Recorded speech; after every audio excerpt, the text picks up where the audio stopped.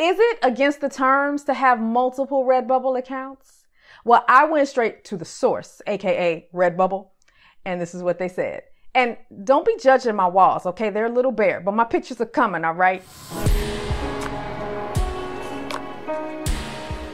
What's going on, Elite Tribe? All right. A lot of you all have me concerned because you were leaving comments on my video saying you're not supposed to have more than one RedBubble account. It's not right. It's against their terms. You're going to get your account banned.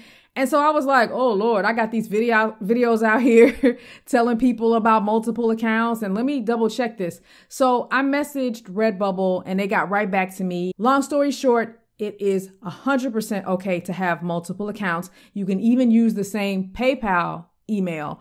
However, you just have to have a different email address, of course, and a different username. Now, instead of doing multiple accounts, they actually recommend doing collections, which is basically when you group your designs by type. So if you have a shop that has bird designs, dog designs, and cat designs, you can have a collection for birds, a collection for dogs, a collection for cats. And that's fine. And I know that's what a lot of you probably do. And honestly, guys, I know a lot of people that do very well having those hodgepodge sites like that or shops like that. But here's why I prefer niches over collections. After being an entrepreneur online full-time now for 14 years, I learned a very, very important lesson on selling when it comes to having niches versus not having a niche. Now, a lot of you all know me from my To Create a website. And as great as that site did and still earns to this day passively from some things I set up back in the day, not relevant to y'all today, which is why I don't really talk about it because it would just come across as bragging because it's not relevant. But one thing that I learned about this site was when I started trying to sell products to people, one mistake I made was not niching down my audience or learning how to properly target my audience. So I had all these people on the site. Some people wanted WordPress tips. Some people wanted affiliate marketing tips. And so when I would put out products or courses, my content was only relevant to a very, very small percentage of my audience. And I didn't do a good job of segmenting that audience. Fast forward to when I launched Passive Sure Profits. Even though this site was so much smaller in terms of the audience, didn't have near the audience as To Create a Website, probably 1/10 of the audience.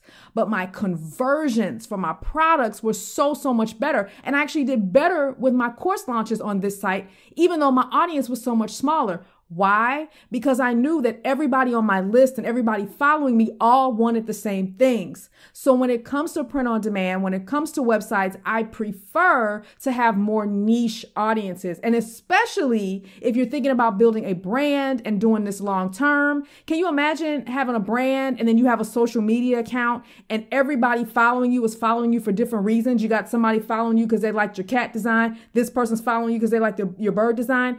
I just feel like you have better conversions, better loyalty, and especially for the long term, when everybody following you pretty much wants the same things. Now, I'm not telling you guys not to do the random shops with your collections, but it's hard to ignore the results that I've noticed with my own business over the years.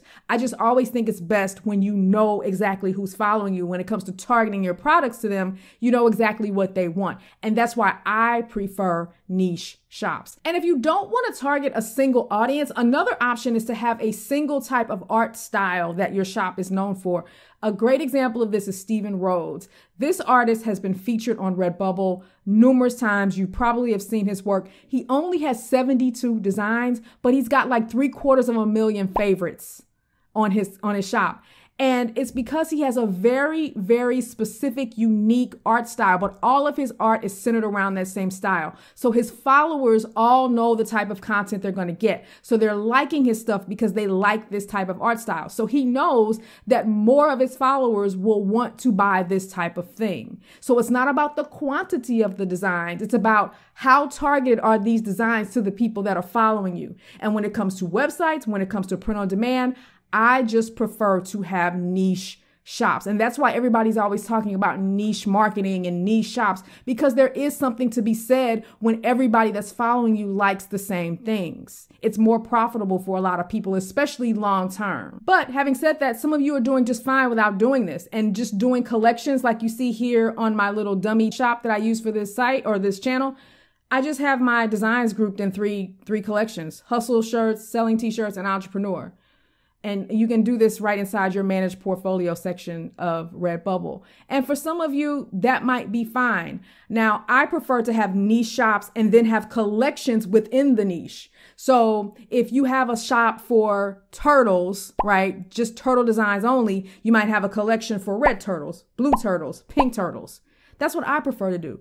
Not saying it's the best, not saying it's the only way, but I'm a big fan of niche shops. But let me know what your experience has been like, because I'm sure there's some of you that are doing just fine without niching down. If it works for you, do it. Thanks for watching.